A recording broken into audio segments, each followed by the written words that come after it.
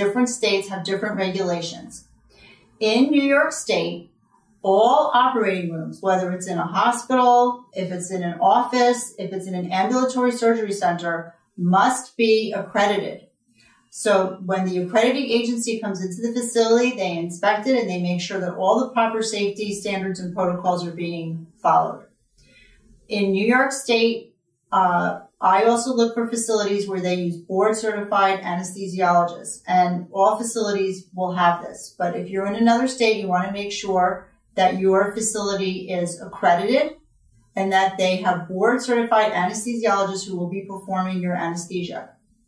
Now, why would a patient need to go to a hospital? If a patient has a medical problem, uncontrolled high blood pressure, they're very overweight, they're a smoker, they have a higher risk for having a complication during the surgery, then you need to be in a hospital setting.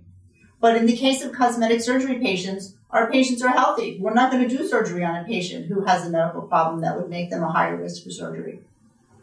There are a few exceptions to this rule with some of the post-bariatric patients.